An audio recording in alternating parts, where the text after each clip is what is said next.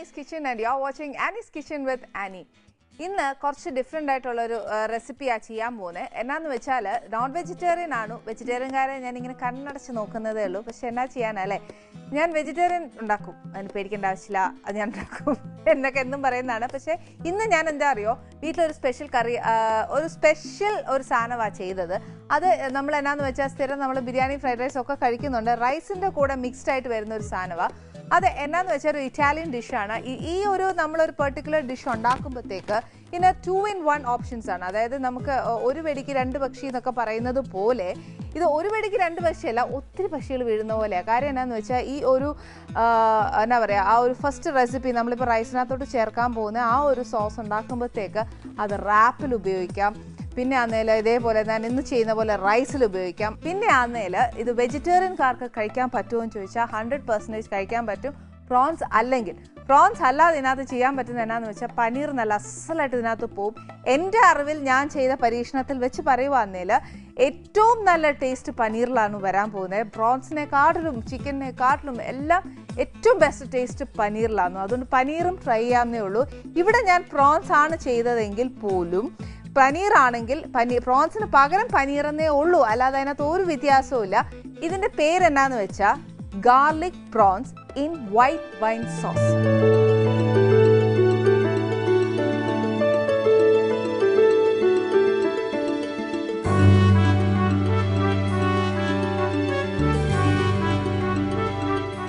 ഇത് ഭയങ്കര ടേസ്റ്റാണ്. ഒരു ഇറ്റാലിയൻ ഫുഡാണു ഇത്. അപ്പോൾ ഇപ്രാവശ്യം നമ്മൾ എന്നാ ചെയ്യുന്നത്, ഈ പ്രാവശ്യം വല്ല സ്പെഷ്യലും നമ്മൾ വീട്ടിലൊക്കെ ഉണ്ടാക്കാനാണ് പരിപാടിയെങ്കിൽ ഈ ഒരു ഐറ്റം ഒന്ന് ട്രൈ ചെയ്ത് നോക്കണം. പിന്നെ ഒരുപാട് പരിപാടികളൊന്നുമില്ല. പിന്നെ എന്നാന്ന് വെച്ചാൽ ഞാനിപ്പോൾ നോക്കിയാണെന്നറിയാം, നമ്മുടെ അടുക്കളയിലുള്ള സാധനങ്ങൾ തന്നെയാണെന്നാണ് ഞാൻ വെച്ചേക്കുന്നത്. അത് തന്നെയുള്ളൂ. പിന്നെ അല്ലറ ചില്ലറ നമ്മളെ നാട്ടിൽ കിട്ടുന്ന സാധനം തന്നെയാണെന്നേ, വലിയ വ്യത്യാസമൊന്നും ഇല്ലെന്നേ. ഇനി അതിന് വേണ്ടിയ സാധനങ്ങൾ എന്നാൽ ഇത്ര ടെൻഷൻ പിടിക്കാനൊന്നുമില്ല. എന്നാൽ നല്ലൊരു ഫുഡാട്ടോ ഇത്. ഇതിന് വേണ്ടിയ സാധനം ഇപ്പോൾ ഫസ്റ്റ് വേണ്ടിയത് ഇച്ചിരി ഒലീവ് ഓയിലാന്നു. ഈ ഒലീവ് ഓയിൽ ഇല്ലയെന്ന് വെച്ചോ ഒരു ഇച്ചിരി വെജിറ്റബിൾ ഓയിൽ എടുത്തേച്ചാൽ മതി. പിന്നെ വേണ്ടിയത് ഇച്ചിരി ബട്ടർ. പിന്നെ വേണ്ടിയത് ഇറ്റാലിയൻ ആയതുകൊണ്ടാണ് നമ്മുടെ കുറച്ച് ഡിഫറെൻ്റ് ആയിട്ടുള്ള ഇൻഗ്രീഡിയൻസ് വരുന്നത്. ഇത് കുറച്ച് വലിയ പ്രോൺസാണ് മേടിച്ചത്, പക്ഷെ വേവിച്ച് വന്നപ്പോൾ ഇത്രയേ ഉള്ളൂ. ഇതിനകത്ത് ഉപ്പും കുരുമുളകും കൂടി ഇട്ടിട്ടുണ്ട്. അതായത് എന്നാത്തിനാന്ന് വെച്ചാൽ കൊഞ്ചയിലൊന്ന് പിടിക്കാനാണ്. പനീറാണ് ചെയ്യുന്നതെങ്കിൽ അതിനകത്ത് ഉപ്പും കുരുമുളകും ഇട്ട് വേവിക്കണ്ട. പനീറിനകത്ത് ഉപ്പും കുരുമുളകും ഇങ്ങനെ ഒന്ന് പുരട്ടി വെച്ചാൽ മതി. പിന്നെ വേണ്ടിയത് ഇച്ചിരി ഉപ്പ്, പിന്നെ കുറച്ച് കുരുമുളക് പൊടി. പിന്നെ വേണ്ടിയത് ഇതെന്നാന്ന് വെച്ചാൽ പച്ചമുളകാണ്. നിങ്ങളിപ്പോൾ കാണുമ്പോൾ പച്ചമുളകാണ്. ഇത് ഞാൻ ഇച്ചിരി അരിഞ്ഞു വെച്ചേക്കുക. ഇതിനകത്ത് കുരുവില്ലാതെ അങ്ങോട്ട് അരിഞ്ഞേക്കുവാന്നേ. പിന്നെ വേണ്ടിയത് കുറച്ച് വെളുത്തുള്ളി അരിഞ്ഞതാണ്. പിന്നെ ഇച്ചിരി നാരങ്ങാ നീര്. ഇതെന്നാന്നറിയോ, കുറച്ച് വൈറ്റ് വൈനാ. ഇത് ഒട്ടും പേടിക്കാനില്ല, നല്ല വൈനാ ഇത്. വെള്ള മുന്തിരിങ്ങ വെച്ചിടുന്ന വൈനാ. പിന്നെ വേണ്ടിയത് ഒരു ഇച്ചിരി പാല്. ഇതെന്നാന്ന് വെള്ളമെന്നറിയാവോ, കൊഞ്ച് ഞാൻ വേവിച്ചായിരുന്നു, വേവിച്ചിട്ട് വെച്ചേക്കുന്ന വെള്ളമാണ്. പിന്നെ വേണ്ടിയത് കുറച്ച് മല്ലിയില അല്ലെങ്കിൽ പാസ്ലി ലീവ്സ്. പാസ്ലി ലീവ്സ് എല്ലായിടത്തും കിട്ടുകയല്ലോ, അന്നേരം പിന്നെ മല്ലിയില എടുത്തേച്ചാൽ മതി. പിന്നെ ഇച്ചിരി ചീസ്, പിന്നെ കുറച്ച് ഫ്രഷ് ക്രീം. ഇത്രയും സാധനം വേണ്ടേ. ഇതെന്നാന്നറിയാവോ, നമ്മുടെ അടുക്കളയിൽ എന്തായാലും ചീസ് കാണുകയില്ല, ഫ്രഷ് ക്രീം കാണുകയില്ല, വൈറ്റ് വൈൻ കാണുകയില്ല, ബാക്കിയെല്ലാം ഉണ്ട്. പാസ്ലി ലീവ്സ് മാത്രം ചിലപ്പോൾ കാണുകയില്ല. അതില്ലാത്തതുകൊണ്ടാണ് ഞാൻ മല്ലിയില പറഞ്ഞത്. പക്ഷെ എന്നാലും ഈ ചീസും നമ്മളിപ്പോൾ പിസായും ഒക്കെ ഉണ്ടാക്കാൻ പഠിച്ചേക്കുക, ഒത്തിരി ഇറ്റാലിയൻ ഡിഷസ് പഠിച്ചേക്കുക. അന്നേച്ച് നമ്മുടെ ഫ്രിഡ്ജിൽ ഇതൊന്നും ഇല്ലയെന്ന് പറഞ്ഞാൽ വലിയ പ്രയാസമുള്ള കാര്യം കേട്ടോ. അന്നേരം ഇതെല്ലാം ഒന്ന് കരുതിയേക്കണം. പിന്നെ കരുതാനുള്ള എപ്പോഴും വേണ്ടത് ഒരു ചീസും എന്നാ പറയുക, ഈ വൈറ്റ് വൈനൊക്കെ നല്ലപ്പോൾ മതി കേട്ടോ, എന്നും വേണ്ട. പിന്നെ കുറച്ച് ഫ്രഷ് ക്രീം എന്നാത്തിനാന്ന് കരുതുന്നതെന്ന് പറയുന്നത്, നമ്മൾ പൊട്ടിച്ച് കഴിഞ്ഞാൽ പെട്ടെന്ന് അത് ഉപയോഗിക്കണം. അല്ലെന്നുണ്ടെങ്കിൽ അതിനൊരു എന്നാ പറയുക, ഒരു പനച്ചോ വരുവേ, അത് വേണ്ട. അതുകൊണ്ട് അത് ഫ്രഷ് ക്രീമൊക്കെ എപ്പോഴും ടൈറ്റായിട്ട് ഒന്നെങ്കിൽ കണ്ടെയ്നേഴ്സിൽ സാഷേസോ പാക്കറ്റ്സോ വാങ്ങിക്കുന്നതെങ്കിൽ കണ്ടെയ്നേഴ്സിനകത്തോട്ട് ആക്കി വെച്ച് നല്ലതായിട്ട് അടച്ച് ഫ്രിഡ്ജിൽ തന്നെ വെക്കണം. വൺസ് ഓപ്പൺ, വെളിയിൽ വെച്ച് കഴിഞ്ഞാൽ അതൊരുമാതിരി പുളിച്ചു പോകും. ഇനി എന്നാ വേണ്ടിയെന്ന് വെച്ചാൽ ഇതിൻ്റെ നെക്സ്റ്റ് പ്രൊസീജിയേഴ്സ് എന്നാന്ന് വെച്ചാൽ ഒരു പാൻ എടുക്കുക, അതങ്ങോട്ട് ചൂടാക്കി വെച്ച് ഇതിനകത്ത് ഫസ്റ്റ് ഒരു ഇച്ചിരി ഒലീവ് ഓയിൽ ഒഴിക്കുക. ഇച്ചിരി അല്ല, നമ്മൾ പ്രോൺസ് ഒന്ന് വറുത്തെടുക്കാനുള്ളതാണ്.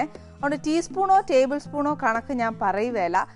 രണ്ടും, അതായത് ഒലീവ് ഓയിലും വേണം ബട്ടറും വേണം. അപ്പം 2:2 എന്നുള്ള റേഷ്യോ തന്നെ പോക്കോട്ടെ.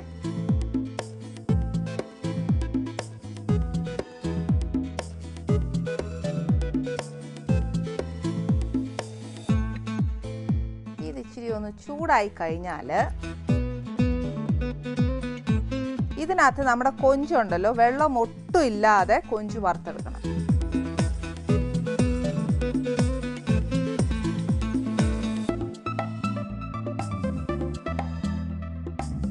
ബാക്കിയുള്ള നമ്മൾ എടുത്തു വെച്ചേക്കുന്നതിനകത്ത് തന്നെ ഒഴിച്ചു. ഇത് ഒരുപാട് അങ്ങോട്ട് വേവണ്ട, വെന്ത കൊഞ്ചാന്നു. അതല്ല, നമുക്ക് ഉറപ്പുണ്ട് നമ്മളെ കൊഞ്ച് നല്ല വേവും, ഇത്രയും കാര്യങ്ങൾ ചെയ്യുമ്പോൾ തന്നെ കൊഞ്ച് വേവും എന്നുള്ള ഉറപ്പുള്ളവരാണെങ്കിൽ ഡയറക്റ്റ്ലി ഉപ്പും കുരുമുളകും പുരട്ടി ഇതിനകത്തോട്ട് വറുത്തെടുത്തേച്ചാൽ മതി. ഇല്ലാന്നുണ്ടെങ്കിൽ എനിക്കാണെങ്കിലും എല്ലാവരും പറയും എന്നാന്നോ കൊഞ്ചിനൊന്നും അധികം വേവില്ലാന്ന്. പക്ഷേ എനിക്കതത്ര അങ്ങോട്ട് തന്നെ പറയാം ഉൾക്കൊള്ളാൻ ഒക്കെയല്ല. അതിങ്ങനെ റബ്ബർ പോലെ കിടക്കുവേ. അതല്ല, നമ്മൾ കൊഞ്ച് കടിക്കുമ്പോഴത്തേനും നല്ല സോഫ്റ്റ് ആയിട്ട് അതങ്ങ് പോകണം. അതുകൊണ്ടാണ് ഞാൻ വേവിച്ചേച്ച് എപ്പോഴും ചെയ്യുന്നത്. പക്ഷെ മീനൊക്കെ ആണെങ്കിലും അത് വേണ്ട. വേവിച്ചേച്ച ഇതൊരു ഇച്ചിരി ബ്രൗൺ ആവുമല്ലേ, ഒരു ശക്കലം അവിടെ ഇവിടെ ഇങ്ങനെ ഒന്ന് ബ്രൗൺ ആവുമ്പോഴത്തേക്ക് എടുക്കാം.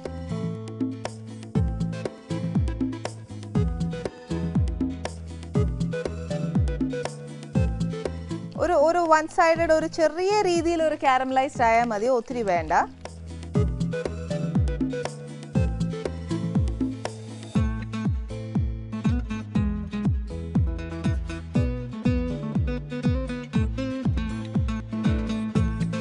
കുറച്ച് സമയം എടുക്കും, ഒരുപാടല്ല. എന്നാലും അല്ലേ, ആ കൊഞ്ചൊന്ന് ബ്രൗൺ ആയാലേ അതിനൊരു ഷേലുള്ളൂ കാണാൻ.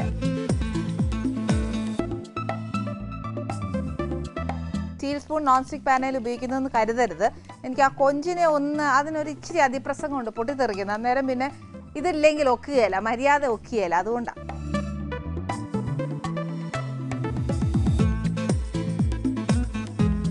ഇറ്റാലിയൻ ഡിഷസിന് ഏറ്റവും കൂടുതൽ ബട്ടറാണ് ഉപയോഗിക്കുന്നത്. പിന്നെ മാത്രമല്ല എന്നാന്നറിയോ, ഇറ്റാലിയൻ ഡിഷസിന് ബേസിക്കലി അവർ ഒലീവ് ഓയിൽ അല്ലാതെ വേറെ ഒന്നും ഉപയോഗിക്കുകയില്ല. അത് മസ്റ്റാണ്. ഒലീവ് ഓയിൽ എന്ന് പറയുന്നത് നമ്മൾ ഇവിടെയൊക്കെ വെളിച്ചെണ്ണ ഉപയോഗിക്കുന്ന പോലെ അവർക്ക് ഒലീവ് ഓയിൽ മസ്റ്റാണ്. അതൊരു നമുക്ക് മാറ്റാൻ പറ്റുന്നതല്ല. പക്ഷെ എന്നാലും നമ്മൾ കേരളക്കാർ അങ്ങനെ വിട്ടുകൊടുക്കാൻ ഒക്കെയല്ലാത്തതുകൊണ്ട് ഞാൻ ഇച്ചിരി വെജിറ്റബിൾ ഓയിൽ ചേർക്കുന്നതേ ഉള്ളൂ കേട്ടോ. ഒലീവ് ഓയിൽ കിട്ടുവാന്നേൽ അത് തന്നെ ഉപയോഗിക്കാവുള്ളൂ.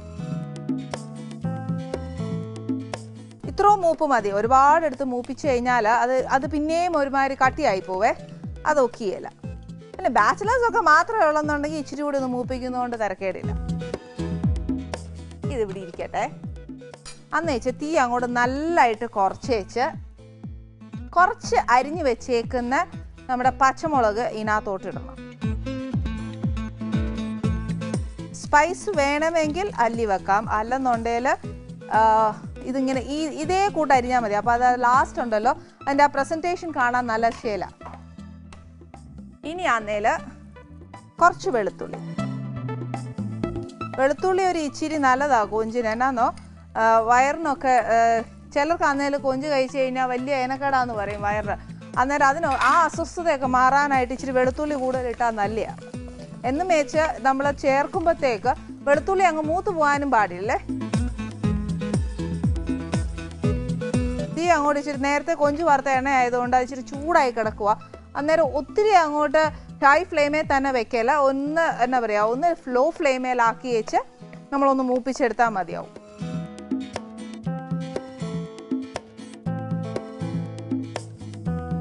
ഇത് ഇച്ചിരി ഒന്ന് മൂത്ത് കഴിഞ്ഞാൽ നെക്സ്റ്റ് നമുക്കൊരു ടേബിൾ സ്പൂണോളം, അതായത് ഒരു നാരങ്ങയുടെ ഒരു മുറി പിഴിഞ്ഞെടുക്കുന്ന നീര് ഇതിനകത്തോട്ട് ഒഴിക്കാം. അത് കഴിഞ്ഞിട്ട് 1 കപ്പ്, ഏകദേശം 1 കപ്പോളം വൈറ്റ് വൈൻ. അങ്ങനെ ഇല്ലാന്നുണ്ടെങ്കിൽ ഒരു 4-5 ടേബിൾ സ്പൂൺ വൈറ്റ് വൈൻ ഒഴിച്ചു.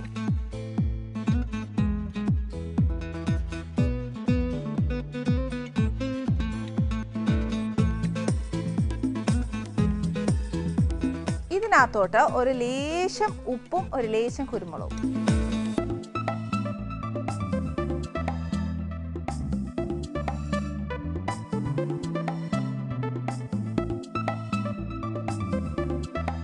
ഇനി നമ്മൾ കൊഞ്ച് വേവിച്ച് വെച്ചേക്കുന്ന വെള്ളമില്ലേ അതിനകത്തോട്ട് ചേർക്കണം.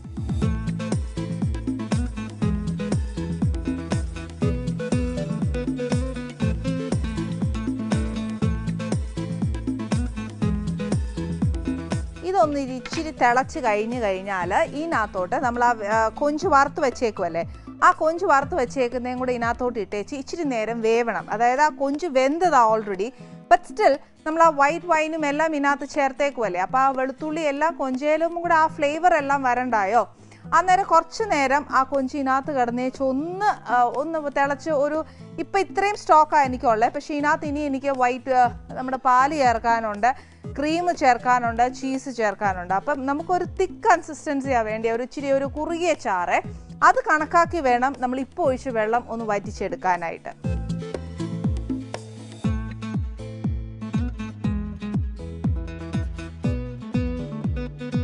ഇച്ചിരി കൂടെ ഒരു ഫ്ലേവർ കിട്ടാനായിട്ടേ ഞാനൊരു 2-3 മല്ലിയില ഒരു പച്ച കിട്ടാനായിട്ടും കൂടെ ഇട്ടേച്ച്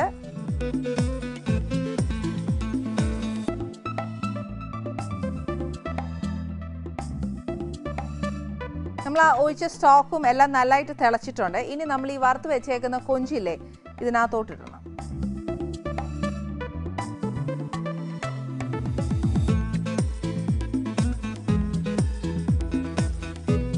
ഒരുപാടൊന്നും വറ്റാനില്ല, ഒരു ഇച്ചിരി, അതായത് നമ്മുടെ ഈ സ്റ്റോക്കും അതെല്ലാം കൂടെ കൊഞ്ചയിലും കൂടെ ഒന്ന് പിടിക്കണം, അത്രയും മാത്രമേ ഉള്ളൂ. അപ്പോൾ എന്നാ പറയുക, ഒരു 10 മിനിറ്റ് ഒന്ന് അടച്ചിട്ടേച്ചാൽ മതി, അന്നേരത്തേക്കെല്ലാം ശരിയാവും. അതായത് ചുരുക്കം പറഞ്ഞാൽ ഞാൻ ഇവിടെ ഒന്ന് ഒതുക്കുന്ന സമയം മതിയാവും, അത്രയും ഒരു നേരം കൊണ്ട് നമുക്ക് ഇത് അങ്ങ് ആക്കിയെടുക്കാവുന്നേ ഉള്ളേ. ഇപ്പം നമ്മുടെ കൊഞ്ച് എനിക്ക് പാകമായിട്ടുള്ള വെള്ളമായിട്ടുണ്ട്. ഇതിനകത്തോട്ട് തീ ഇച്ചിരി ഒന്ന് കുറച്ച് വെച്ച് ആദ്യം ചെയ്യേണ്ടത് ഒരു ഇച്ചിരി പാല്,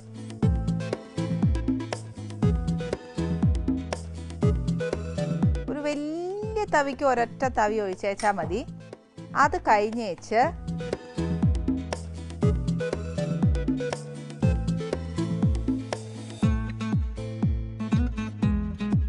ഇതിനകത്തോട്ട് ഒരു 1/2 പോർഷൻ ഫ്രഷ് ക്രീം പിന്നെ കുറച്ച് ചേർക്കാം.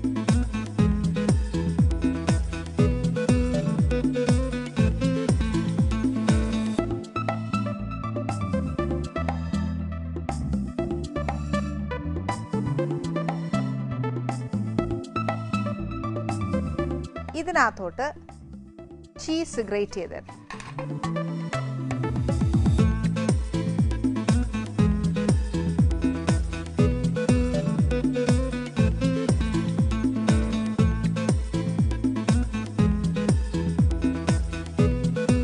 ഇതൊരു വലിയ ചീസാണ് ഞാൻ എടുത്തത്, അന്നേരം ഒന്നുകൂടെ ആവാം. എന്നാൽ ആ ചോറിൻ്റെ കൂടെ നമ്മൾ വിളമ്പത്തേക്കും ഉണ്ടല്ലോ അതിനൊരു നല്ലൊരു ഫ്ലേവർ വരത്തുള്ളൂ. ഇനി എന്നാ ചെയ്യേണ്ടതെന്ന് വെച്ചാൽ ലെയറിങ് അതിനകത്ത് നമ്മൾ ചൂട് ചോറാന്നേൽ ഇച്ചിരി ചോറിനകത്തൂടെ ഒരു ചീസ് ഗ്രേറ്റ് ചെയ്തിടുവാണെങ്കിൽ നല്ലൊരു ടേസ്റ്റ് വരും.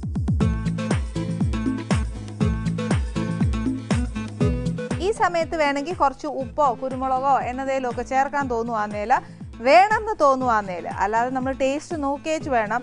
അല്ലാതെ ചിലരൊക്കെ ഭയങ്കര മിടുക്കരാ, ഏതാ മണം കിട്ടിയേച്ച് അതിൻ്റെ കുറവൊക്കെ കണ്ടുപിടിക്കാനായിട്ട്. ഞാൻ അത്രയും മിടിക്കൊന്നുമല്ല, എന്നാലും ഒരു ഇച്ചിരി മണം കിട്ടുമ്പോൾ അറിയാൻ പറ്റും എന്നതേലും ഒരു കുറവുണ്ടോ എന്ന് ഫീൽ ചെയ്യാൻ തോന്നും. എനിക്ക് ഇപ്പം തോന്നുന്നത് എന്നാന്ന് വെച്ചാൽ ഒരു നുള്ളിന് കുരുമുളക് കുറവുണ്ടോ എന്നേ ഉള്ളൂ, കാര്യം ചീസിനകത്ത് പൊതുവെ ഉപ്പുണ്ട്.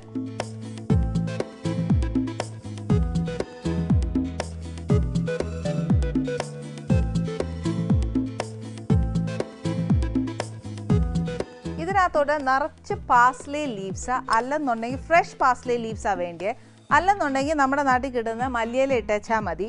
ഡ്രൈ വാങ്ങിച്ചു വെച്ചിട്ടുണ്ട് എന്നുണ്ടെങ്കിൽ അത് കുറച്ച് ഇടണം കേട്ടോ.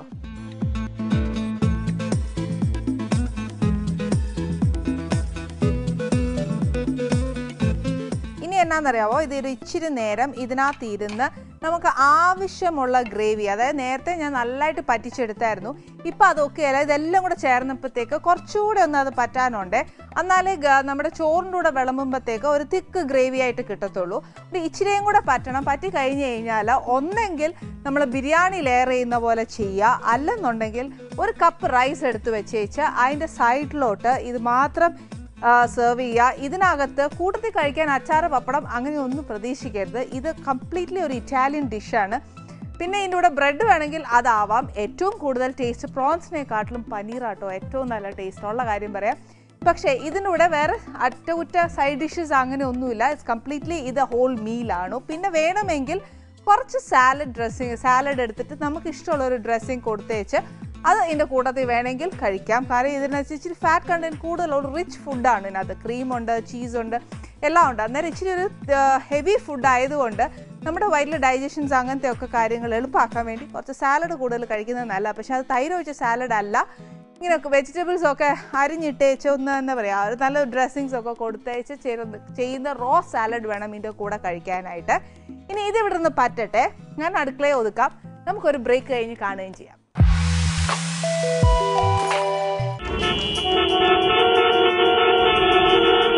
വാർത്തകൾ ഇവിടെ വാൾമുനകളാവുന്നു.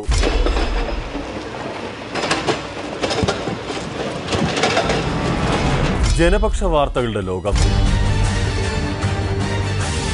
സത്യസന്ധമായ വസ്തുനിഷ്ഠമായ വാർത്തകളുമായി ജനകീയ പ്രശ്നങ്ങളുടെ പരിഹാരത്തിന് എന്നും മുൻപന്തിയിൽ നേരിന്റെ നേർക്കാഴ്ചയുമായി എന്റെ വാർത്ത എത്തുന്നു.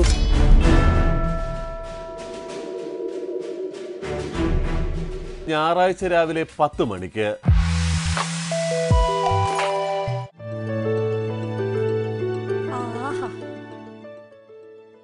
ഈ ആനീസ് കിച്ചണിലൊന്ന് വരണമെന്ന് എൻ്റെ എത്ര കാലത്തെ മോഹാന്നറിയോ? നിങ്ങൾക്ക് എല്ലാവർക്കും അറിയാം, എനിക്ക് എന്തോരം ഡിഷസ് പ്രിപ്പയർ ചെയ്യാൻ അറിയാം.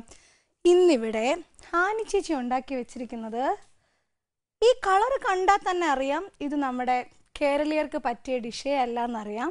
ഇപ്പം നമുക്ക് കേരളീയർക്ക് പറ്റാത്തതൊന്നും അല്ല, ചിലപ്പോൾ നമുക്ക് ഇച്ചിരി ഉപ്പും എരിവും പുളിയൊക്കെ ഉള്ള കറികളാണ് ഇഷ്ടം. ഇതിനകത്ത് ഇതൊരു ഇറ്റാലിയൻ ഡിഷായിട്ടാണ് എനിക്ക് ഫീൽ ചെയ്യുന്നത്. ഇത് എന്തൊക്കെയാണ് ഇതിനകത്തുള്ളതെന്ന് നമുക്കൊന്ന് നോക്കാം അല്ലേ. നന്നായിട്ട് ഗാർണിഷ് ചെയ്തൊക്കെ വെച്ചിട്ടുണ്ട്. എൻ്റെ ഫേവറേറ്റ് സാധനമാണ്. എന്താണ്? പ്രോൺസ്. ഇതിനകത്ത് ഒന്ന് മണപ്പിച്ച് നോക്കാം. ടേസ്റ്റ് എന്നെക്കാട്ടിലും മുമ്പായിട്ട് മണം വരുന്നുണ്ട്. മണം ഒന്ന് നോക്കാം. ഇതിൽ എരിവ് അങ്ങനെ ഇല്ലാതൊന്നുമില്ല. കളറ് കുറച്ചൊന്ന് കുറയ്ക്കാൻ വേണ്ടിയിട്ട് മുളക് പൊടിയുടെ അളവ് വളരെ കുറച്ചേ ഇട്ടിട്ടുള്ളൂ. മുളക് പൊടിയുണ്ട്, മല്ലിപ്പൊടി നന്നായിട്ട് ചേർത്തിട്ടുണ്ട്, അത്യാവശ്യം മഞ്ഞൾപ്പൊടി ചേർത്തിട്ടുണ്ട്. പക്ഷേ അത്രയ്ക്ക് അങ്ങോട്ട് കളറ് മനസ്സിലാവുന്നില്ല. മല്ലിപ്പൊടിയും മുളകും മഞ്ഞളും ഒക്കെ ചേർക്കാണ്ട് നമ്മൾ മലയാളികൾക്ക് എന്തെങ്കിലും ഒരു കറി ഇഷ്ടപ്പെടുവോ? അല്ലേ? കണ്ടുപിടിച്ചല്ലേ? കണ്ടുപിടിച്ചു. ഇതെന്തൊക്കെ ഉണ്ടെന്നാ പറഞ്ഞേ?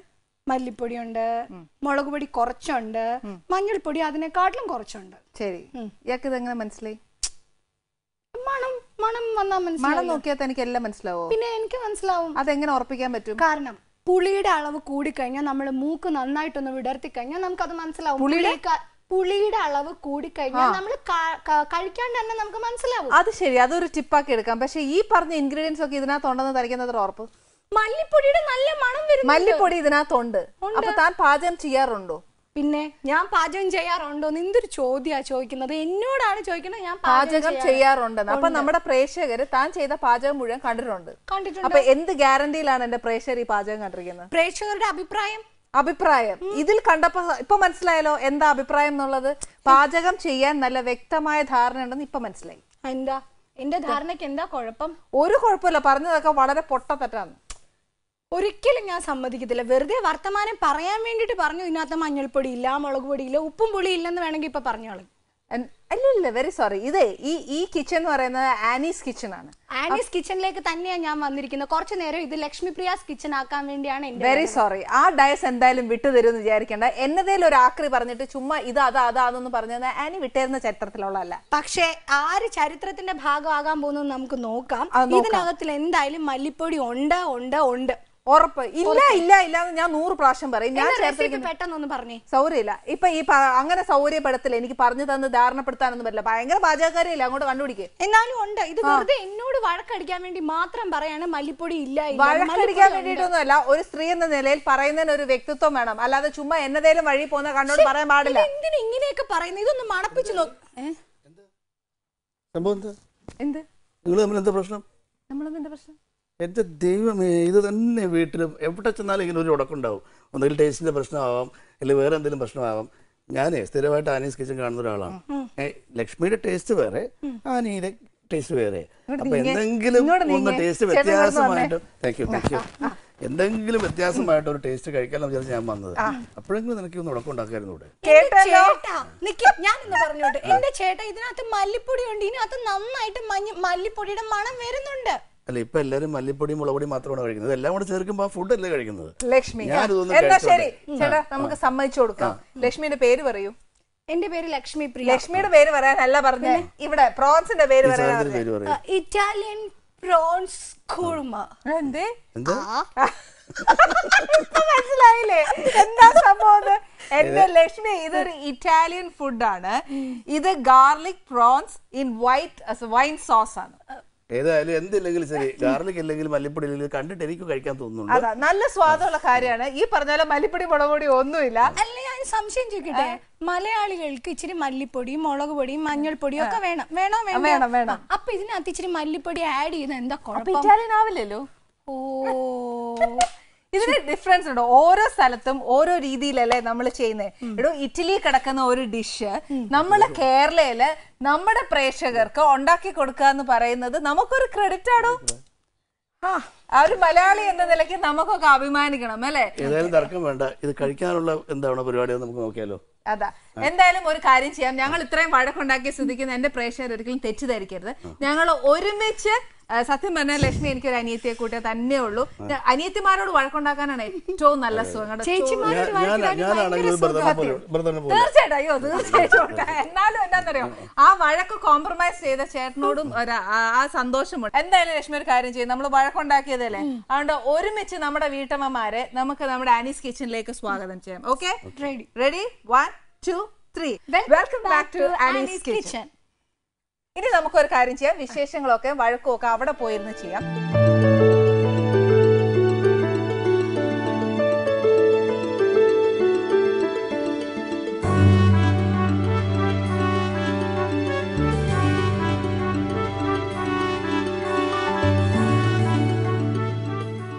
ഹായ് കുഞ്ചു.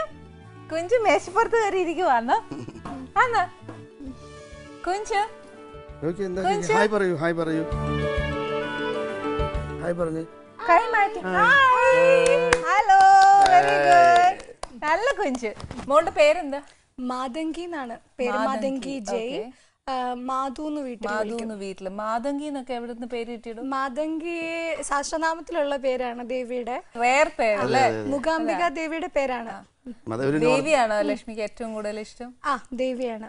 അമ്മയുടെ അടുത്തല്ലേ നമ്മൾ കുറച്ചും കൂടെ കംഫർട്ടബിൾ ആവുക. സത്യം, അമ്മയോടാണ് നമ്മുടെ പ്രയാസങ്ങളും സന്തോഷവും എല്ലാം ഓടി വന്ന് അച്ഛനെക്കാട്ടിലും ആദ്യം പറയാൻ പോകുന്നത് അമ്മയോടല്ലേ. എനിക്ക് ശരിക്കും അമ്മയെക്കാട്ടിലും കൂടുതൽ വർത്താനം പറയാനും ഒക്കെ ഇഷ്ടം. ഇപ്പൊ അമ്മയോടല്ലേ ലക്ഷ്മിക്ക് ഏറ്റവും അടുപ്പം? എനിക്ക് അച്ഛന്റെ അടുത്തായിട്ടോ. അപ്പൊ ആരാണ്? ശിവനോട് ഭയങ്കര ഇഷ്ടമാണ്, ഭയങ്കര ഒരു അറ്റാച്ച്മെന്റ് അദ്ദേഹത്തോട്. ഈ ഭക്ഷണ കാര്യങ്ങളൊക്കെ വരുമ്പോ ഉണ്ടല്ലോ, ഞാൻ പെട്ടെന്ന് നിന്ന് അമ്മയെ പിടിക്കും. അമ്മയുടെ ഒരു കൈപ്പുണ്യം കിട്ടിയില്ലെങ്കിൽ ഒക്കുകയല്ലോ. അതാണല്ലോ നമ്മുടെ ഒരു കാര്യം. അമ്മ ഞാൻ ചെയ്യാൻ പോട്ടോ. ഓ കുഞ്ഞു പാപ്പു, ഇനിയിപ്പോ എനിക്ക് അറിയേണ്ടതറിയാം, നമ്മുടെ പ്രേക്ഷകർക്കൊക്കെ ഏറ്റവും കൂടുതൽ ഇഷ്ടപ്പെട്ട പ്രിയപ്പെട്ട ലക്ഷ്മി പ്രിയയെ കുറിച്ച് ഒന്ന് പറഞ്ഞു. ലക്ഷ്മിയെ കുറിച്ച് പറയാനാണെങ്കിൽ പഴയ കലാതിലകമാണ് കൊല്ലം ജില്ലയുടെ.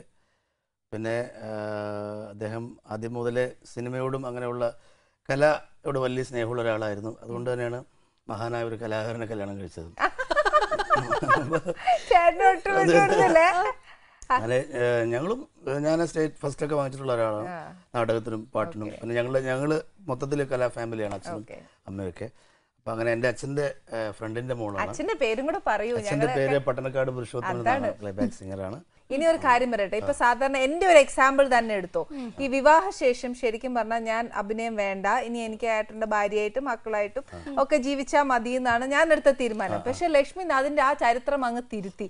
ഇദ്ദേഹം കല്യാണത്തിന് ശേഷമാണ് അഭിനയിച്ച് തുടങ്ങിയത്. അതെന്താണെന്നറിയോ, നമ്മൾ ഭാര്യയെ മാത്രം സ്നേഹിച്ചാൽ പോരാ, ഭാര്യയിലുള്ള കല എന്താണ്, കലയും കൂടെ നമ്മൾ സ്നേഹിക്കണം. ഞാനൊരു കലാകാരനായതുകൊണ്ട് എൻ്റെ ഭാര്യയിലുള്ളൊരു കല കണ്ടെത്തുകയും അത് മാക്സിമം വളർത്താൻ വേണ്ടിയിട്ടുള്ള ശ്രമം നടത്തുകയും ചെയ്തു. അതിപ്പോഴും തുടരുന്നു. അദ്ദേഹം ആ കാര്യത്തിൽ സാറ്റിസ്ഫൈഡ് ആണ്. ഒരു നാഷണൽ ലക്ഷ്മിക്കും അതും ഇഷ്ടമായിരുന്നു അങ്ങനെ കല്യാണം? എനിക്ക് ഞാൻ ശരിക്കും പിള്ളേരൊക്കെ പഠിക്കുന്ന സമയത്ത് ഞാൻ കല്യാണം കഴിച്ചു. പോലീസ് പിടിക്കും. ഇവിടെ എന്തായാലും പോലീസ് വരികയില്ല, ഞങ്ങൾക്ക് കേട്ടേ പറ്റുള്ളൂ. ലക്ഷ്മി പറയടാ. ഞാൻ എന്തായാലും 12th കഴിഞ്ഞ ഉടനെ കല്യാണം കഴിച്ചു. 12th പ്രായപൂർത്തി പോലും ആയില്ല. ആൾക്കാരെല്ലാരും വായിച്ച് ചിരിച്ച് എത്രയോ കോൾസ് വന്നിട്ടുണ്ട്. ഇപ്പോഴും നമ്മൾ ചില സ്ഥലത്തൊക്കെ ചെല്ലുമ്പോ മനസ്സിലായി പ്രായപൂർത്തി അതാണ് ആ ചരിത്രം എന്ന് പറയുന്നത്, ആ ഹിസ്റ്ററി ഒന്ന് കേൾക്കട്ടെ. വീട്ടമ്മമാരെ എല്ലാം ശ്രദ്ധിച്ചോ. ഇപ്പൊ ലക്ഷ്മിയെ കഥ പറയും. ചരിത്രം തുറന്നു പക്ഷേ എനിക്ക് ബാലപീഡനത്തിൽ എന്നെ അറസ്റ്റ് പ്ലസ് വണ്ണിന് പ്രേമം, പ്ലസ് ടു കഴിഞ്ഞ ഉടനെ കല്യാണം കഴിച്ചു. അപ്പൊ ശാസ്ത്രമംഗലത്തെ രജിസ്റ്റർ ഓഫീസിലാ രജിസ്റ്റർ ചെയ്യാൻ വേണ്ടി വരുന്ന. അപ്പൊ SSLC ബുക്ക് നമ്മള് വേറെ എന്തോ ആവശ്യത്തിനെന്ന് പറഞ്ഞ സ്കൂളിൽ നിന്ന് മേടിച്ചോണ്ടൊക്കെ വന്നിരിക്കുവാണേ. അപ്പൊ പിന്നെ ഈ പുള്ളി നമ്മളിങ്ങനെ വലിയ മെച്യൂരിറ്റി തോന്നാൻ വേണ്ടി അതുപോലത്തെ എന്നിട്ട് നമുക്ക് 18 വയസ്സ് പൂർത്തിയായാലേ കല്യാണം നടത്തുള്ളൂ എന്നുള്ള അറിവ് പോലും ഇല്ല സത്യത്തിൽ എനിക്ക്. അപ്പൊ SSLC ബുക്ക് കണ്ടപ്പോഴത്തേനും ഇതാണോ പെണ്ണ്, നടക്കില്ല, കല്യാണം കഴിക്കാൻ പറ്റില്ല, പറഞ്ഞു വിട്ടു. ഞാൻ ഒരു മറുപടി പറഞ്ഞു. കുറച്ചു മുമ്പ് ഞാൻ അങ്ങനെ വിചാരിച്ചിരുന്നത്. എന്നിട്ട് കോമഡി അതല്ല, ഏട്ടനുണ്ട്, ഏട്ടന് 2 ഫ്രണ്ട്സും ഉണ്ട് സാക്ഷികൾ ഒപ്പിടാൻ വേണ്ടിട്ട്.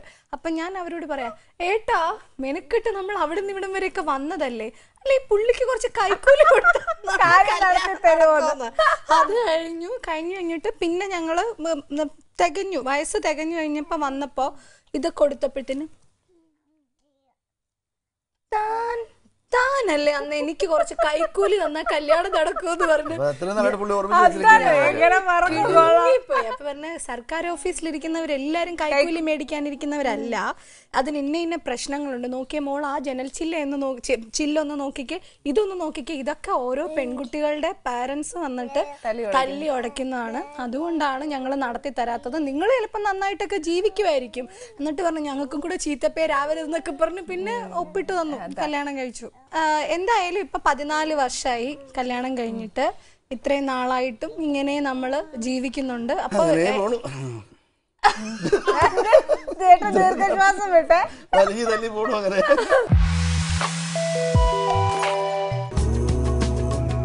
പ്രപഞ്ചശക്തികളുടെ പ്രഭവ കേന്ദ്രങ്ങളാണ് ക്ഷേത്രങ്ങൾ. ക്ഷേത്ര ദർശനം ശരീരത്തിനെ ഊർജ്ജസ്വലമാക്കുന്നു, മനസ്സിനെ നിർമ്മലമാക്കുന്നു. ഓരോ ദേശത്തിന്റെയും സംസ്കാരത്തിന്റെയും ജീവിത രീതികളുടെയും അടിത്തറയാണ് ക്ഷേത്രങ്ങൾ. ക്ഷേത്രാചാരങ്ങളും ഐതിഹ്യങ്ങളും വിശ്വാസങ്ങളും അറിഞ്ഞുകൊണ്ട് പുണ്യവീഥികളിലൂടെ ഒരു പ്രദക്ഷിണം. എല്ലാ ഞായറാഴ്ചയും രാവിലെ 7 മണിക്ക് പ്രദക്ഷിണം.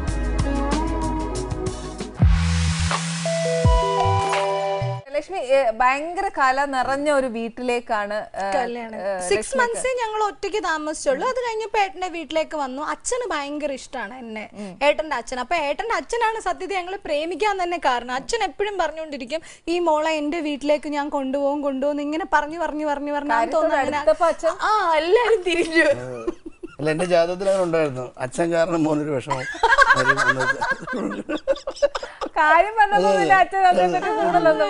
എന്തായാലും പിന്നെ കുഴപ്പമൊന്നും ഇല്ലാണ്ട് അങ്ങനെ. ഭയങ്കര സംഗീത സാന്ദ്രമായ ഒരു കുടുംബമല്ലേ ചേട്ടന്റെ? ശരിക്കും അച്ഛനും പാടും അച്ഛനെ പോലെ? ഞാൻ അങ്ങനെ അച്ഛനെ പോലെ പാടില്ല. അച്ഛന്റെ മകനായത് കൊണ്ടുള്ള ചില അമ്മയും പാടും, ചേട്ടൻ, ചേച്ചി, അനിയത്തി എല്ലാവരും പാടും. പിന്നെ ഞാൻ വരയ്ക്കുന്ന ആൾക്കാർ, ഏട്ടൻ വരയ്ക്കില്ല, ബാക്കിയുള്ളവരൊക്കെ വരയ്ക്കും. ഗസല്, വീണ, മ്യൂസിക് ട്യൂഷൻസ്. അപ്പൊ നമ്മള് ശരിക്കും നമ്മള് വൃന്ദാവനത്തിൽ ഇരിക്കുന്ന പോലത്തെ ഒരു അറ്റ്മോസ്ഫിയറിലേക്കാണ് ഞാൻ വന്നത്. പിന്നെ അച്ഛൻ പോയി കഴിഞ്ഞപ്പോഴത്തേനും ഭയങ്കര ശൂന്യമായി പോയി. ഭയങ്കര പ്രശ്നമായി. അച്ഛനാന്ന് തോന്നുന്നു എല്ലാവരും ടുഗദർ ആക്കുന്നത്. നല്ലൊരു ഗായകന്റെ മകനാണ് ചേട്ടൻ. ഞാൻ നേരത്തെ പറഞ്ഞു നിർത്തിയതാണ്. പട്ടണക്കാട് പുരുഷോത്തമൻ സാറിന്റെ നല്ലൊരു മകനാണ് അദ്ദേഹം. നല്ലൊരു പാട്ടുകാരനാണ്. അദ്ദേഹത്തിന്റെ ഒരു നല്ലൊരു പാട്ട് അദ്ദേഹത്തിന് ഇഷ്ടപ്പെട്ടതോ അല്ലെങ്കിൽ ചേട്ടന് വഴങ്ങുന്ന ഏതെങ്കിലും ഒരു പാട്ട്? ഇല്ല, പാടിയാലേ ഭക്ഷണം തരുള്ളൂ. ശിവഭക്തൻ എന്നല്ലേ പറഞ്ഞു അല്ലേ? വീട്ടിലെല്ലാവരും ശിവഭക്തരാണ്. ശരി, അപ്പോൾ ആനീസ് കിച്ചണിലെ ആനിക്ക് വേണ്ടിയിട്ട് പിന്നെ നാട്ടിലെ എല്ലാ ശിവഭക്തന്മാർക്ക് വേണ്ടിയിട്ടും ഒരു ശിവന്റെ പാട്ട് തന്നെ പാടാം. വടക്കും നാദ സർവം നടത്തും നാദ, നിന്റെ നടക്കൽ ഞാൻ സാഷ്ടാംഗം നമിക്കും നീതാ.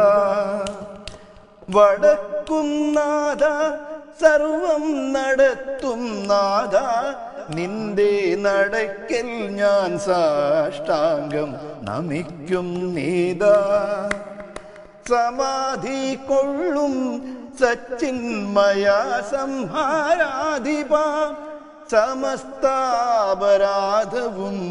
ക്ഷമിക്ക ദേവാ വടക്കും നാഥ സർവം നടത്തും നാഥ.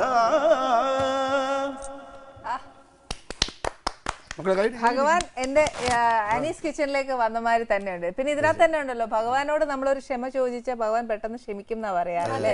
പാട്ട് പാടിയ തെറ്റുകൾ ഭഗവാൻ ക്ഷമിക്കട്ടെ. അതൊന്നുമല്ല, ഭഗവാൻ എന്റെ ഇതില് വന്നില്ലേ ആനീസ് കിച്ചണില്.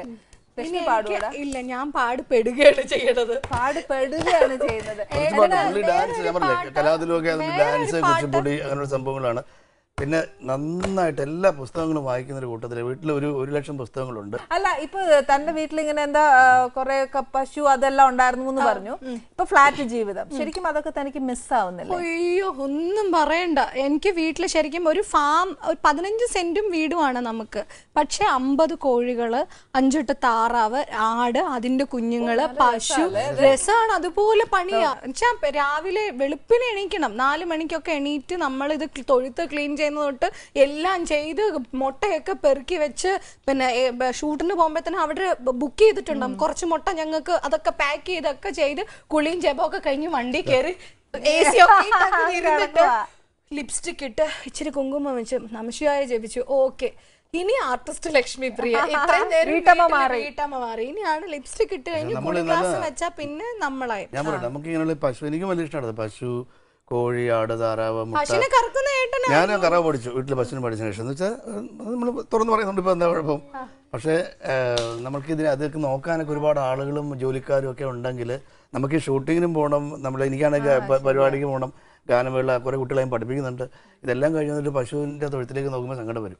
അവര് നന്നായി നോക്കില്ല, സ്റ്റാഫ് അതിനായിട്ട് വേണ്ടി നമ്മളും കൂടെ നിൽക്കണം.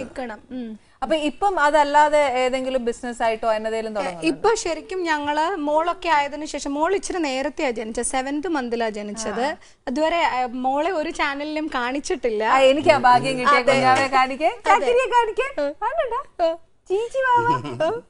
എന്നിട്ട് വാവ 7th മന്തിൽ ജനിച്ചു. അപ്പൊ ശരിക്കും ആ 7th മന്ത് വരെ ഞാൻ ഷൂട്ടിനും പോകുന്നുണ്ടായിരുന്നു. കാരണം എല്ലാം നിർത്തി നമ്മൾ വരുന്നെങ്കിലും മുന്നേ കമ്മിറ്റ് ചെയ്ത സിനിമയൊക്കെ ഷൂട്ടിംഗ് തീർക്കാൻ ലേറ്റ് ആയി. അങ്ങനെ അഭിനയിച്ചു, അത് ഡബും ചെയ്തിട്ടൊക്കെയാണ് പിന്നെ പോയിട്ട് അഡ്മിറ്റ് ആയതൊക്കെ. വാവ് 7 മാസത്തിൽ ജനിച്ചു, 1.5 മാസത്തോളം NICU ബേബി. അത് കഴിഞ്ഞ് നമ്മൾ വീട്ടിൽ വന്നു കഴിഞ്ഞപ്പോഴത്തേനും 2 വീക്സ് കഴിഞ്ഞപ്പോൾ ഏട്ടന് വലിയൊരു ആക്സിഡന്റ് പറ്റി. അപ്പൊ ആ വണ്ടിയൊക്കെ ടോട്ടൽ ലോസ് ആയി. അത്രയ്ക്കും വലിയ ആക്സിഡന്റ് ആയിരുന്നു. അത് ഈശ്വരന്റെ ഒരു അനുഗ്രഹം കൊണ്ട് മാത്രം നമ്മൾ അതിനെല്ലാം ഓവർകം ചെയ്ത് നമ്മൾ വന്നതാ. അതൊക്കെ കഴിഞ്ഞപ്പോൾ തന്നെ എനിക്ക് തോന്നി, പിന്നെ എനിക്ക് വേറെ എന്തെങ്കിലും ഒരു കാര്യം കൂടി സൈഡായിട്ട് ചെയ്യാണ്ട് പറ്റില്ല എന്ന് തോന്നി. കാരണം വെച്ചാൽ സിനിമയിൽ അഭിനയിക്കാൻ പോകാൻ കുറേ ലിമിറ്റേഷൻസ് ഉണ്ട്. വാവ ഇച്ചിരിയുടെ ഒക്കെ ആയിട്ടൊക്കെ പറ്റുള്ളൂ. ഏട്ടൻ ഇങ്ങനെ ഇരിക്കണു. അപ്പൊ ഞങ്ങൾ ചെറുതായിട്ടൊരു കേറ്ററിംഗ് യൂണിറ്റ് സ്റ്റാർട്ട് ചെയ്തു.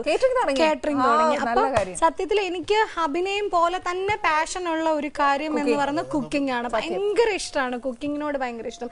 അവരുടെ കൂടെ നിന്ന് വിളമ്പി കഴിപ്പിക്കുമ്പോൾ ഉള്ളൊരു സന്തോഷം ഭയങ്കരമാണ്. അപ്പം ഒരു ചായ ഇട്ടാൽ പോലും അതിലൊരു ലക്ഷ്മി പ്രിയ ടച്ച് വേണമെന്ന് ആഗ്രഹിക്കുന്നു.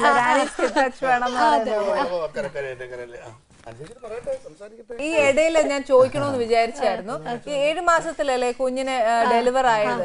ആ സമയത്താണ് ചേട്ടൻ അങ്ങോട്ട് ആക്സിഡന്റ് എന്തോ സംഭവിച്ചത്? ആക്ച്വലി 1.5 മാസം ബേബി NICU തന്നെയാണ്. അല്ല, അപ്പൊ എന്താന്ന് വെച്ചാൽ ആ സമയത്ത് തനിക്ക് എന്തോ ഇഷ്യൂ വന്നില്ലേ? അത് ലൊക്കേഷനിൽ വെച്ചിട്ട് തനിക്ക് മനസ്സിലാവുന്ന ഒരുപാട് വിഷമിപ്പിച്ചു. അത് കാരണം നമ്മള് ഒരുപാട് വിശ്വസിച്ച് ഒരുപാട് സ്നേഹിച്ച് നിൽക്കുന്ന ഒത്തിരി ആൾക്കാരുണ്ട്. പക്ഷെ അവരൊക്കെ തനി സിനിമാക്കാരായിട്ടും അല്ലെങ്കിൽ തനി സീരിയലുകാരുമായിട്ടും മാറുന്ന കുറെ മുഖങ്ങൾ നമ്മൾ ഈ 10-13 വർഷത്തെ എക്സ്പീരിയൻസിൽ നമ്മൾ കാണുന്നുണ്ട്. ആ പുള്ളി എന്നൊക്കെ പറഞ്ഞാൽ എൻ്റെ കരിയറിൻ്റെ ഒക്കെ തുടക്ക സമയം തൊട്ടിട്ട് അറിയുന്ന ആൾക്കാരാണ്. അന്ന് തൊട്ട് ഇന്ന് വരെ നമുക്ക് ഒരേ റിലേഷൻഷിപ്പാണ് ഇന്നും എല്ലാവരുടെ അടുത്തും. അപ്പോൾ ബേബിക്ക് ഒരു 6 months ഒക്കെ ആകുന്ന സമയത്താണ് ഞാൻ വീണ്ടും സീരിയലിലോട്ട് അഭിനയിക്കാനായിട്ട് വരുന്നത്. അതിൻ്റെ പേരൊന്നും ഇനിയിപ്പോൾ ഞാൻ എടുത്ത് പറഞ്ഞ് വീണ്ടും ഒരു കോൺട്രവേഴ്സിയിലേക്ക് പോകാൻ താല്പര്യമില്ലാത്തതുകൊണ്ട് പറയുന്നില്ല.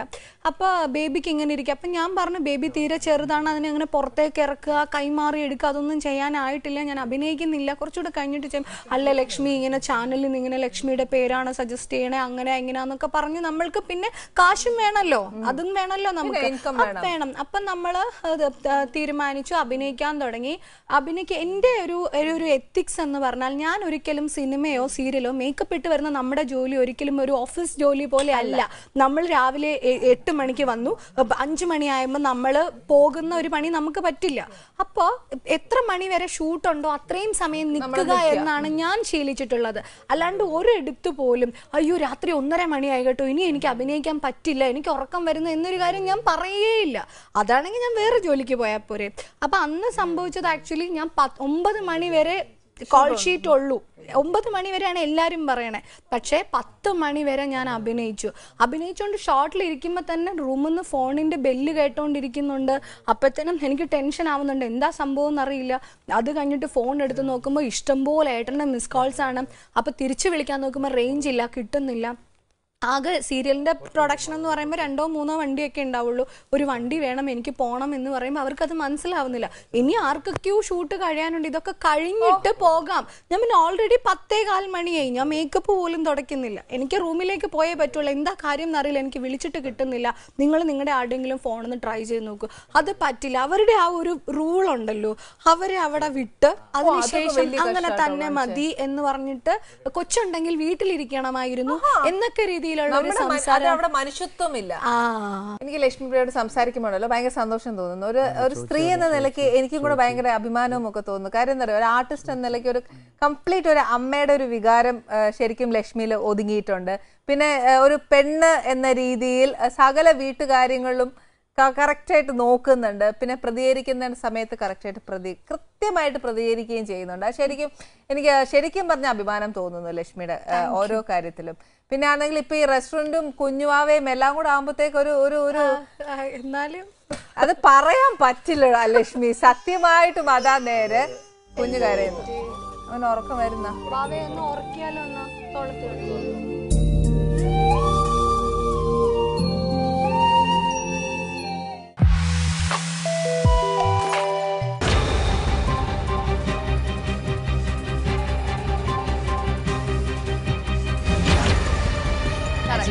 സർക്കസ് ഉണ്ട്, സ്കിറ്റ് ഉണ്ട്.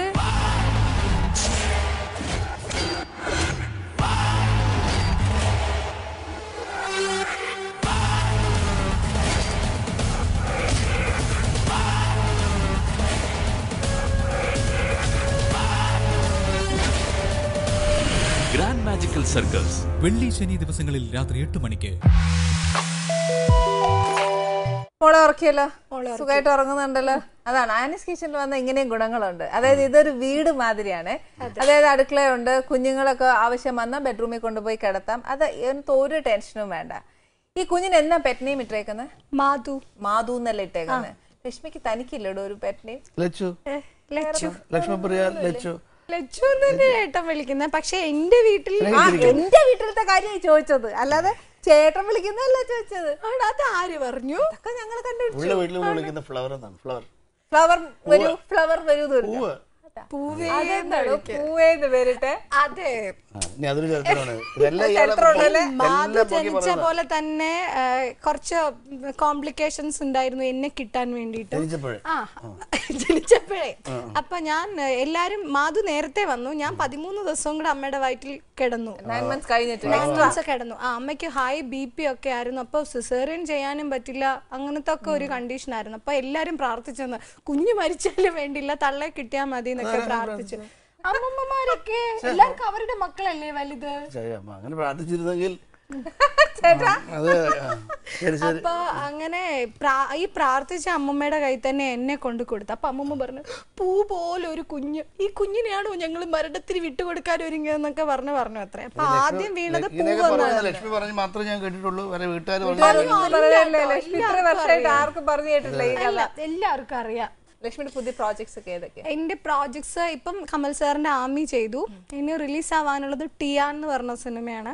ഇതിനു മുമ്പ് ക്യാമ്പസ് ഡയറി, ഡെലിവറി കഴിഞ്ഞിട്ട് ഇത്രയും സിനിമകളാണ് ചെയ്തിട്ടുള്ളത്. പക്ഷേ എൻ്റെ പുതിയ പ്രോജക്റ്റ് പുതിയതല്ല, ഇപ്പം 2 വർഷമായിട്ട് ഞാൻ ചെയ്തുകൊണ്ടിരുന്നു. ഹിഡിംബി എന്ന് പറഞ്ഞിട്ടൊരു പ്ലേ, കലാനിലയത്തിന്റെ പ്ലേ ആണ്. അത് കംപ്ലീറ്റ് LED വാളിലാണ്.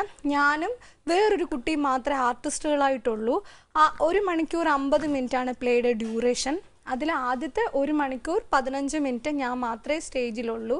അപ്പോൾ ഒരു കംപ്ലീറ്റ് അമ്മയുടെ ഇതാണ് ഹിഡിംബി എന്ന് പറഞ്ഞ പിന്നെ യുദ്ധഭൂമിയിലേക്ക് ഘടോത്കചന്റെ മകന്റെ മൃതദേഹം അന്വേഷിച്ച് വരുന്ന അമ്മയിലൂടെ പോയി പോയി പോയി പോയി ഹിഡിംബി യഥാർത്ഥത്തിൽ എന്താണ്, എല്ലാ സ്ത്രീകളും ഹിഡിംബികളാണ് എന്ന ഒരു ഇതിലേക്കാണ് നമ്മൾ വരുന്നത്. അപ്പോൾ ശരിക്കും അത് ചെയ്ത് കഴിഞ്ഞപ്പോഴത്തേനും വാവ ഞാൻ കൺസീവ് ആയി കഴിഞ്ഞപ്പോഴത്തേനും ഒരു ഷോയും കൂടെ ചെയ്തു. അത് കഴിഞ്ഞ് പിന്നെ കുറെ കോംപ്ലിക്കേഷൻ ഒക്കെ ആയി. എനിക്ക് മേലാതായി. 2 months ക്യാരിങ് ആയപ്പോഴും ഞാൻ ഷോ ചെയ്തു. അത് കഴിഞ്ഞിട്ട് പിന്നെ പറ്റില്ല, വേറൊരു കുട്ടി അഭിനയിച്ചു. ഇപ്പൊ വീണ്ടും ഞാൻ അഭിനയിക്കുന്നുണ്ട്. അത് എന്റെ സാധാരണ ഒരു നാടകം അല്ല കലാനിലയത്തിന്റെ ഒരു നാടകം എന്നുള്ള രീതി നമുക്ക് പറയാൻ പറ്റത്തില്ല. കാരണം ഇത് 2 മണിക്കൂർ ഒറ്റ ഒരു ആർട്ടിസ്റ്റ് ഇത്രയും ഒരു 3 lakhs 4 lakhs നമ്മൾ ഇൻവെസ്റ്റ് ചെയ്ത ഒരു സ്റ്റേജ് ഷോ എന്നേ പറയാൻ പറ്റുള്ളൂ. ഒറ്റയ്ക്ക് ഒരാൾ 2 മണിക്കൂർ ഡയലോഗ്സ് കാണാതെ പഠിച്ചിട്ട് ഒരാൾ ലൈവായിട്ട് അത് ചെയ്യാന്ന് പറഞ്ഞാൽ അത് വലിയൊരു കാര്യം തന്നെയാണ്. അപ്പം ഞാൻ ആ ഹിഡിംബി കണ്ടതോടുകൂടിയാണ് ശരിക്കും ഹിഡിംബി ആണെങ്കിലും ലക്ഷ്മി എൻ്റെ ഭാര്യയാണല്ലോ എന്നെനിക്ക് അഭിമാനം തോന്നിയ ഒരു സമയമാണത്. ശരിക്കും വിദ്യാധരൻ മാഷ് പറഞ്ഞിട്ടാണ് എനിക്ക് അങ്ങനെ ഒരു ഓപ്പർച്യൂണിറ്റി വന്നത്. അപ്പം എനിക്ക് എൻ്റെ കരിയറിലെ തന്നെ ഏറ്റവും മികച്ച ഒരു പെർഫോമൻസ് എന്ന് പറയുന്നത് ഹിഡിംബിയാണ്. അപ്പം എല്ലാവരും ചോദിക്കും ഇത്രയും സിനിമകൾ ചെയ്തല്ലോ, ഏത് ക്യാരക്ടറാണ് ഏറ്റവും ഇഷ്ടം? പക്ഷെ എനിക്ക് സിനിമയിലെ ക്യാരക്ടർ അല്ല ഏറ്റവും ഇഷ്ടം. ഞാൻ അഭിനയിച്ച അമൃത TVയിൽ തന്നെ വന്നുകൊണ്ടിരുന്ന അരനാഴിക നേരം എന്ന് പറഞ്ഞ സീരിയലിലെ റീതാമ്മയാണ് എൻ്റെ കരിയറിൽ ഏറ്റവും എനിക്ക് ഇഷ്ടപ്പെട്ട ക്യാരക്ടർ. അത് കണ്ടിട്ടാണ് സത്യനങ്ങൾ ഭാഗ്യദേവതയിലൊക്കെ വിളിക്കുന്നതും ലക്ഷ്മി പ്രിയ എന്ന് പറഞ്ഞ ആർട്ടിസ്റ്റിന് വേറൊരു മുഖം വന്നതൊക്കെ ഉണ്ടെന്ന് മനസ്സിലായതൊക്കെ അങ്ങനെയാണ്. ഇനി ഞാൻ ഭക്ഷണം തരാട്ടോ, ഇനി നാട്ടുകാർ എന്നെ തല്ലു.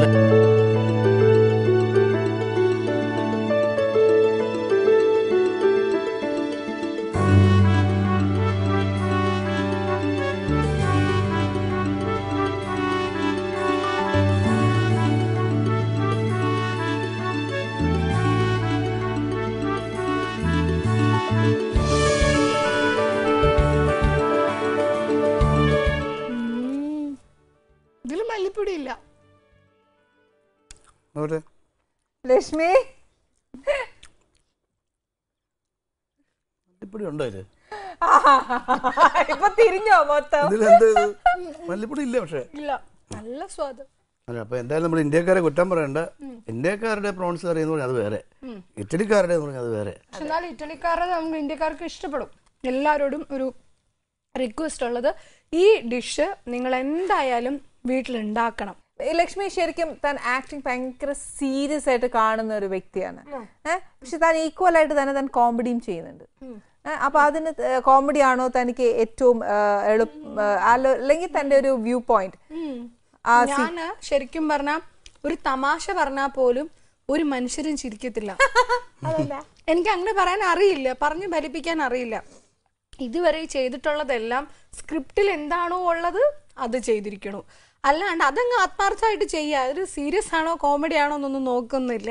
ചേട്ടാ ഭക്ഷണം കഴിച്ചു കഴിഞ്ഞാ ഞാനൊരു കാര്യം പറയാം. എന്താന്ന് വെച്ചാൽ അച്ഛന്റെ ഒരു പാട്ട് ഇവിടെ പാടുമോ? അച്ഛൻ്റെ പാട്ടെന്ന് പറയുമ്പോൾ അത്ര ഫെമിലിയർ അല്ല. കാരണം അച്ഛൻ പഴയ പാട്ടിനാണ് പാടിയിരുന്നത്. പിന്നെ നാടകഗാനങ്ങൾ അച്ഛൻ കൂടി 4000 നാടകഗാനങ്ങൾ പാടിയിട്ടുണ്ട്. 5 പ്രാവശ്യം സ്റ്റേറ്റ് അവാർഡ്, അതായത് പ്രൊഫഷണൽ നാടകത്തിന് ആദ്യം സ്റ്റേറ്റ് അവാർഡ് ഏർപ്പെടുത്തിയ വർഷം മുതൽ അച്ഛൻ തുടർച്ചയായിട്ട് 5 കൊല്ലം പ്രാവശ്യം കിട്ടിയിട്ടുണ്ട്. ഒരു അവാർഡ് കിട്ടിയിട്ടില്ല.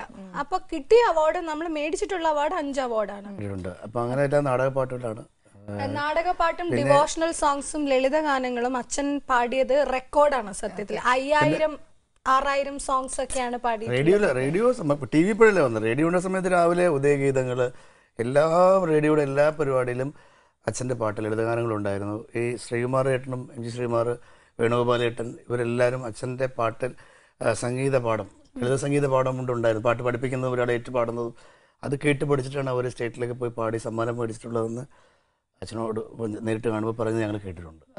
അപ്പം അച്ഛൻ എന്തായാലും മരുമോളെ ഭയങ്കര അതെ മരുമോളെ ഭയങ്കര ഇഷ്ടമായിരുന്നു. ഈ കുട്ടിയെ നമ്മുടെ വീട്ടിൽ കൊണ്ടുപോകണമെന്ന് അച്ഛൻ ഒരുപാട് ആഗ്രഹിച്ചതാണ്. അപ്പൊ മരുമോക്ക് ഇഷ്ടമുള്ള ഒരു പാട്ട് അച്ഛന്റെ പാട്ട്? അച്ഛന്റെ പാട്ടിൽ എനിക്ക് ഏറ്റവും ഇഷ്ടമുള്ള ഒരു പാട്ടെന്ന് പറഞ്ഞാല് അച്ഛനല്ല അത് ശരിക്കും പാടിയത്, പിന്നെ ട്രാക്ക് പാടിയതാണ് അച്ഛൻ. വിദ്യാധരൻ മാഷിന്റെ അമ്പലമില്ലാതെ ആൽത്തറയിൽ വാഴും എന്നുള്ള പാട്ട്. അപ്പൊ അത് എനിക്ക് ഭയങ്കര ഇഷ്ടമാണ്. അത് അച്ഛൻ പാടിയിരുന്നെങ്കിൽ, അച്ഛൻ ആ പാട്ട് കിട്ടിയെന്നൊക്കെ ഭയങ്കര ഒരു ഇത് തോന്നും. പക്ഷെ പിന്നെ അദ്ദേഹം പാടിയതുകൊണ്ട് അത് വേറൊരു ലെവലെത്തി. പക്ഷെ എങ്കിൽ പോലും എപ്പോഴും വിദ്യാധരൻ മാഷ് നമ്മളെല്ലാവരുടെ കാണുമ്പോഴും ഈ പാട്ടിനെ കുറിച്ച് എപ്പോഴും പറയാറുണ്ട്. ഗൃഹലക്ഷ്മി സിനിമയിലെ പാട്ടാണ്. അപ്പം അച്ഛൻ ഇതിൻ്റെ ട്രാക്ക് പാടി കഴിഞ്ഞപ്പോൾ ദാസനം വന്ന് കേട്ടിട്ട് പറഞ്ഞത് ഞാൻ മിക്സ് ചെയ്യുന്നില്ല, കാരണം അത്രയ്ക്ക് മനോഹരമായിട്ട് അദ്ദേഹം പാടിയിട്ടുണ്ട്. അപ്പോൾ അതിൻ്റെ പ്രൊഡ്യൂസേഴ്സ് 2 പിള്ളേരായിരുന്നു. അവർ പറഞ്ഞല്ല, ഞങ്ങൾക്ക് ദാസേട്ടൻ പാടണമെന്നാണ് ഞങ്ങൾ പണ്ട് തൊട്ടേയുള്ളൊരു ആഗ്രഹം, അങ്ങനെയാണ്. അപ്പോൾ അടുത്ത പാടത്തിൽ പുരുഷോത്തം ചേട്ടൻ കൊണ്ട് പാടിക്കാം, ഈ പാട്ട് ദാസേട്ടനെ പാടണമെന്ന് പറഞ്ഞു. അങ്ങനെ മനസ്സില്ലാ മനസ്സോടെ ദാസേട്ടൻ മിക്സ് ചെയ്ത പാട്ടാണ് അമ്പലമില്ലാതെ. അന്ന് കാസറ്റ് വിൽപ്പന അങ്ങനത്തെ കാര്യങ്ങളൊക്കെ ഉണ്ടല്ലോ, കാസറ്റ് പോണം ഇതൊക്കെ ഉണ്ട്. ഇന്ന് അതൊന്നും ഇല്ല. ഇന്ന് ഇപ്പൊ ആര് പാടിയാലും മതിയല്ല. എനിക്ക് ആ പാട്ട് ഭയങ്കര ഇഷ്ടമാണ്. പാട്ട് പാടുന്നതിന് മുമ്പ് നമുക്ക് കൈയൊന്നും പാട്ട് പാടി.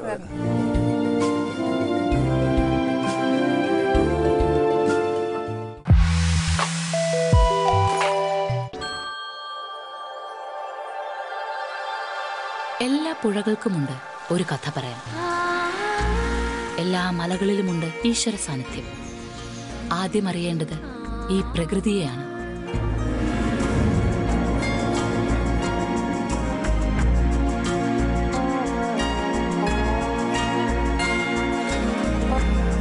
സഞ്ചാരപഥങ്ങളിൽ, മോക്ഷമലകളിൽ, തപസ്ഥലികളിൽ, ചരിത്ര സ്മാരകങ്ങളിൽ, ക്ഷേത്ര സന്നിധികളിൽ പ്രകൃതിയുടെ ഊർജത്തെ അന്വേഷിക്കുന്ന തീർത്ഥയാത്ര.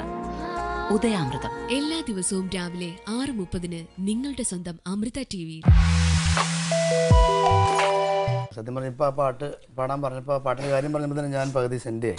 കാരണം എൻ്റെ റെക്കോർഡിങ്ങിൻ്റെ സമയത്തൊക്കെ ഞാനുണ്ട്. അപ്പം അച്ഛൻ അത്രയ്ക്ക് ബ്യൂട്ടിഫുള്ളായിട്ട് പാടി. ഇത് ഇത്രയും നന്നായി പാടിയെന്ന് നമ്മുടെ വേണുതാവളി ചേട്ടൻ എന്നോട് പറഞ്ഞിട്ടുണ്ട്. അച്ഛൻ ആ പാട്ട് നിങ്ങളൊന്നും ആരും കേട്ടിട്ടില്ല, നന്നായിരുന്നു. പക്ഷെ എന്താ പറഞ്ഞ പോലെ അങ്ങനെ ചെറിയൊരു ബാഡ് ലക്ക് അച്ഛൻ ആദ്യം മൂലം ഉള്ളതുകൊണ്ട് ആ പാട്ടും അച്ഛൻ പാടിയതായിട്ട് പുറത്തു വന്നില്ല. അപ്പം ആ പാട്ടാണ് പറഞ്ഞത് അല്ലേ. അമ്പലമില്ലാതെ ആൽത്തറയിൽ വാഴും ഓങ്കാരമൂർത്തിയോ ചിറയിൽ. അമ്പലമില്ലാതെ ആൽത്തറയിൽ വാഴും ഓങ്കാരമൂർത്തിയോ ചിറയിൽ. പരബ്രഹ്മമൂർത്തിയോ ചിറയിൽ. അമ്പലമില്ലാതെ ആൽത്തറയിൽ വാഴും ഓങ്കാരമൂർത്തിയോ ചിറയിൽ. പരബ്രഹ്മമൂർത്തിയോ ചിറയിൽ. ഇത്രയും തിരക്കിന്റെ ഇടയിൽ കുഞ്ഞിനെയും കൊണ്ട് വന്നതാണ് എനിക്ക് ഏറ്റവും സന്തോഷം. കുഞ്ഞിനെ എനിക്ക് പ്രേക്ഷകർക്ക് കാണിക്കാൻ സാധിച്ചതിൽ എനിക്ക് അതിൽ ഏറ്റവും വലിയ ക്രെഡിറ്റ് എനിക്കാവുള്ളത്. സത്യം, മോളെ ആദ്യമായിട്ട് ഞങ്ങൾ കണ്ടില്ലേ. എന്തായാലും വളരെ താങ്ക്സ്. ഇനിയും സമയം കിട്ടുമ്പോൾ ഇതുവഴി വരിക, ഞങ്ങളുടെ അടുക്കളയിൽ കയറി ഒന്ന് സന്ദർശിക്കുക. Thank you very much. Thank you. ഞങ്ങൾക്ക് വളരെയധികം സന്തോഷം. ഒരു വലിയ അഭിനേത്രി എന്നതിനേക്കാൾ ഉപരി, അല്ലെങ്കിൽ അതേപോലെ തന്നെ പാചകകലയിലും വലിയൊരു നിപുണയാണ് എന്നുള്ള സത്യം ഇപ്പൊ എല്ലാവർക്കും മനസ്സിലായിരിക്കുകയാണ്. ഈശ്വരാനുഗ്രഹം ചേട്ടാ, അത്രേ ഉള്ളൂ. എന്തായാലും താങ്ക് യു വെരി മച്ച്. ഇതേപോലെ പുതിയ വിശേഷങ്ങളും പുതിയ വിഭവങ്ങളുമായിട്ട് നമുക്ക് വീണ്ടും കാണണം. അമ്പലമില്ലാതെ ആൽത്തറയിൽ വാഴും ഓങ്കാരമൂർത്തിയോ ചിറയിൽ. പരബ്രഹ്മമൂർത്തിയോ ചിറയിൽ.